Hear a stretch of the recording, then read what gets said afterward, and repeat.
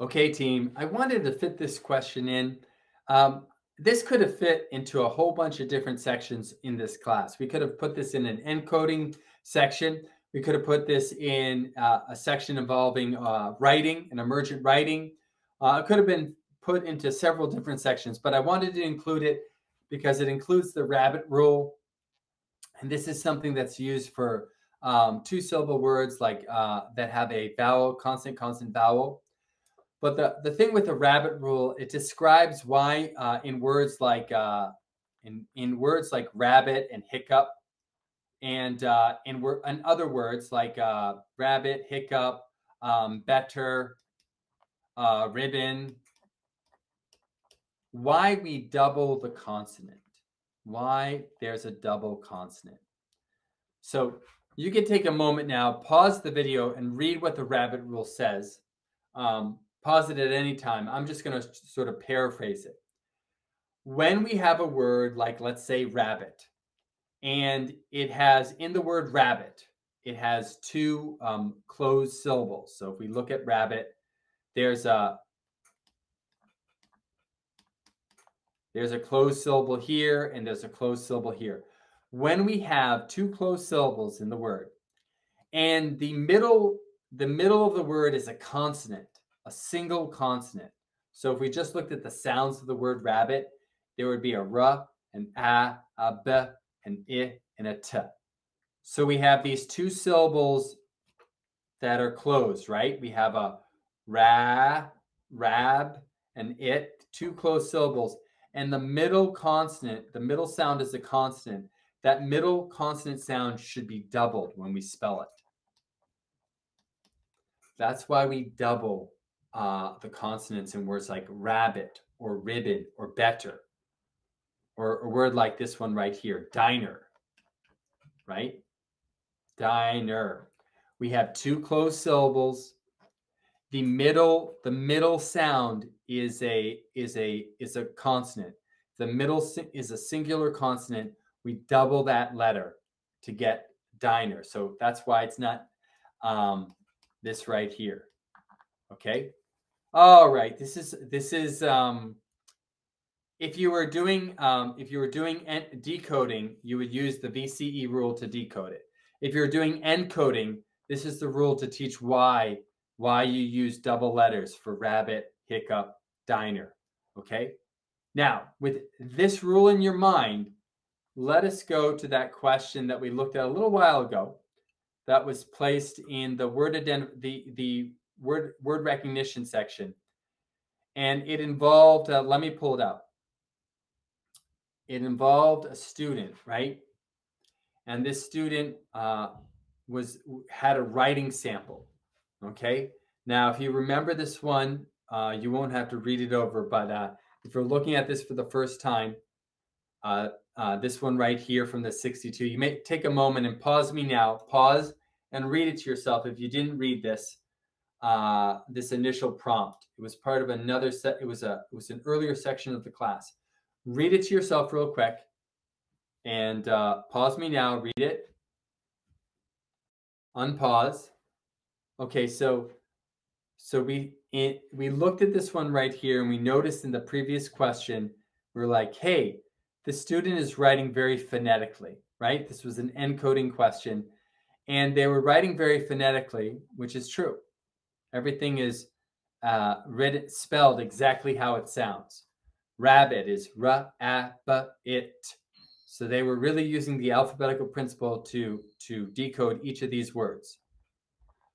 But if you look at some of the mistakes they made in their spelling, rabbit, bragging, ribbon, right? Better, right? These are all words in which the student should have doubled the middle sound, because that's what it says. When you have a word where it has two closed syllables, right? You take that middle consonant and you double it. That's the rabbit rule. So I'll say that one more time.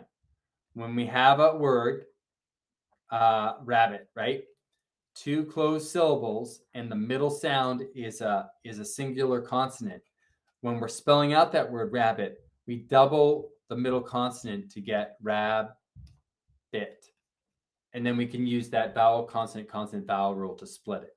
Okay, now with that in your mind, and this case study in your mind, this is the follow-up question that's attached to this case study. Let me pull it out.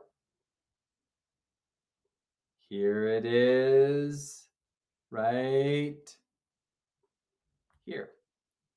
Take 2 minutes, read it yourself, go.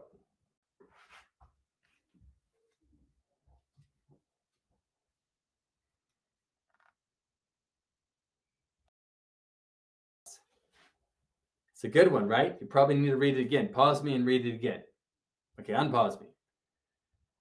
This is from the reading specialist exam, connected to that last question that we just looked at.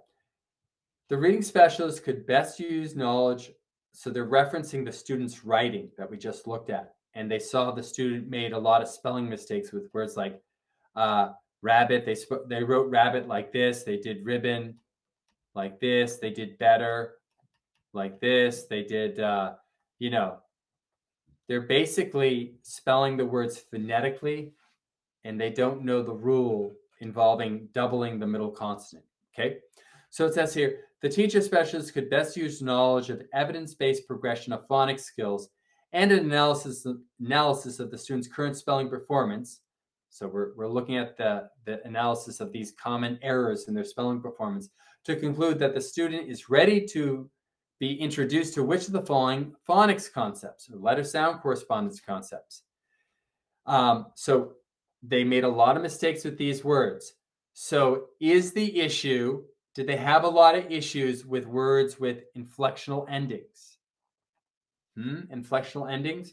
Did you see a lot of spelling mistakes with words with like ing, ed, s? Did you? I don't know, Chris. Let me go back to the question and see. Issues with inflectional endings? Not really, right? I don't really see a whole lot of ing or ed here, or s. Is that right? I'm not seeing it. There's really no inflectional endings. Yes? Am I missing it? I don't see any inflectional endings here. So that's not an issue based off of this writing sample. Okay, let's go back. Is it syllable stresses? Syllable stress affects vowel pronunciation in multisyllable words, resulting in some vowels making an indistinct schwa sound. Well, that's interesting. Syllable stresses affect vowel pronunciation, like in the word turtle, right? Resulting in some vowels making a distinct vowel sound, schwa sound. That's referencing words with consonant and le, right?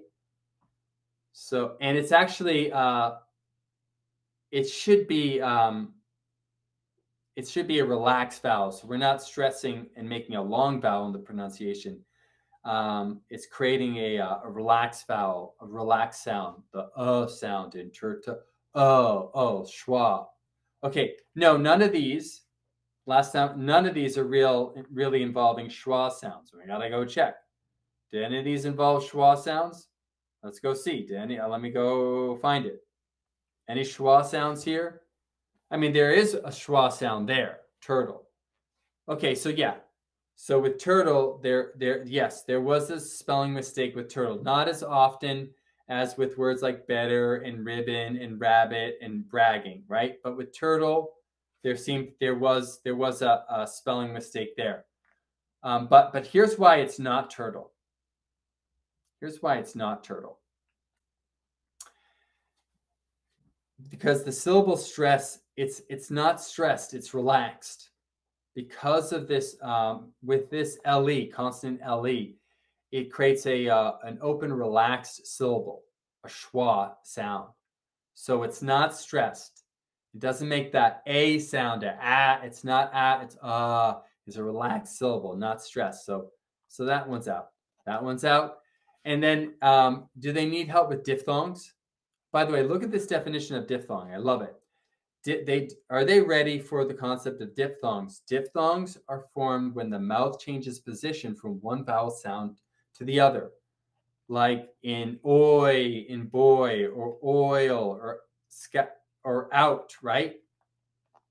That's a great definition of a diphthong, right? Where they're, in this case, they're vowel sounds, and there's a changing in the position. So I like it. Diphthongs are formed when the mouth changes position. Mouth, throat, tongue change position as we go from one vowel sound, oi, to the other vowel sound, oi, right? This is an awesome definition of diphthongs. The only problem is the student's writing does not reflect any diphthongs here. There's no diphthongs. See what I mean? So team, this is actually a really cool question because the answer choices are really detailed. And you need to understand, and to get them, you need to cross them out, but you need to know what they're referring to. So A, B, and C are incredibly detailed wrong answers. Now, what's the answer? The answer is this one here.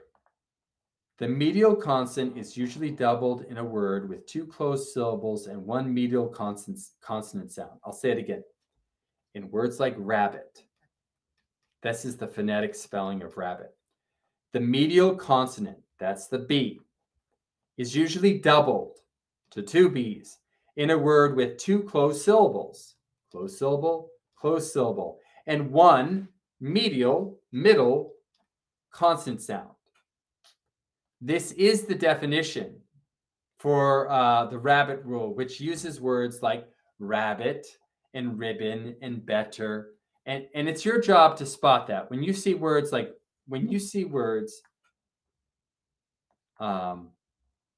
like this, when you see a case study and it has words like rabbit, bragging, better, ribbon, and there are multiple mistakes using that rule, you need to be like, oh, that's the rabbit rule, right?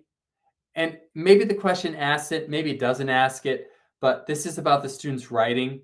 So it's floating in your head so that when you come across, if you ever did come across a question and they ask you, hey, what can you say about the student's mistakes with words like rabbit and better and ribbon? Oh, they need to learn the rabbit rule. You need to know what this rule is. Okay, team, this isn't that hard if you know the rabbit rule. So study it, team. It's a fun one and good practice, okay?